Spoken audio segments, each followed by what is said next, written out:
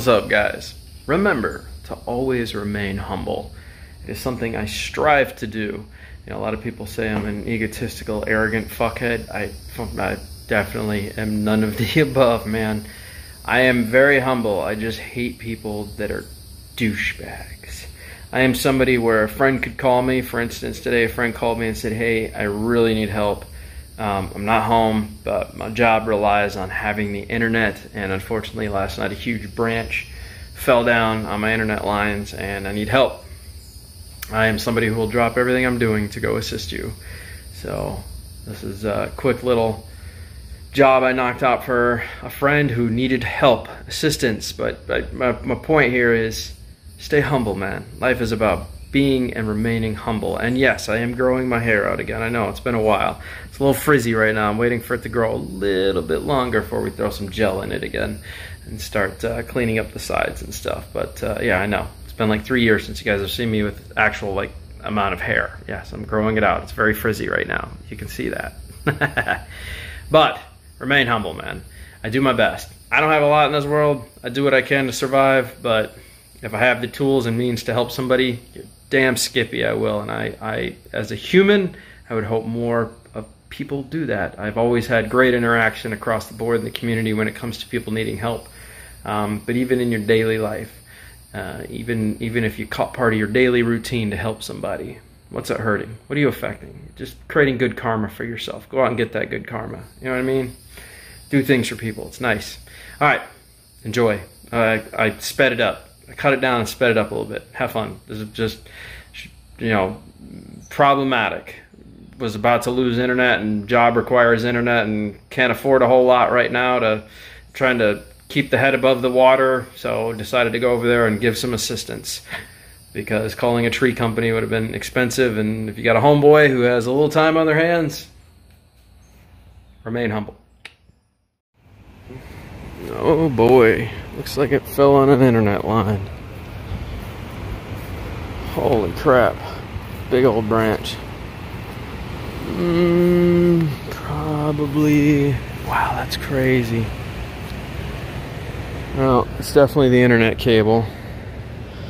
So, this is crazy. I think we'll try to chop this right there. Yep, I think that's the best bet.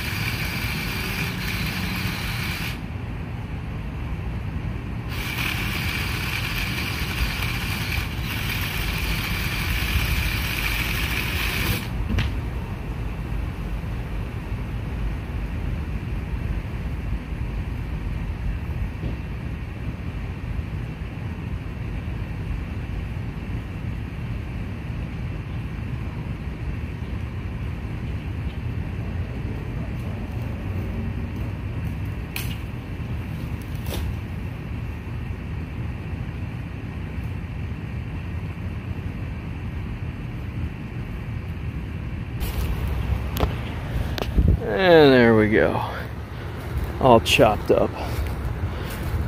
Time to hook my strap to this stuff and drag it to the front yard. Temu chainsaw right on through. Pretty good sized hunk of wood. This piece too. Cut right on through. Boom.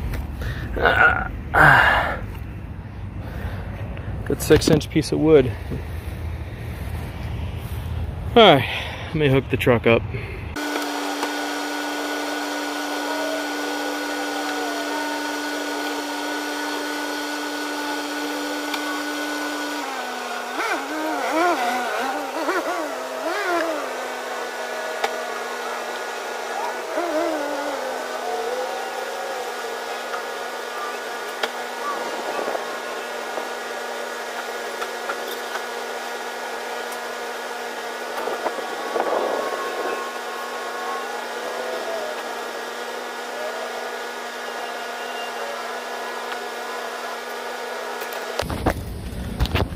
Here we go. Gotta love these little GMC Sonomas, man. They are some workhorses.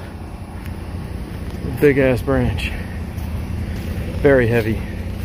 Very, very heavy. Alright, let me unclip here. Temu drill.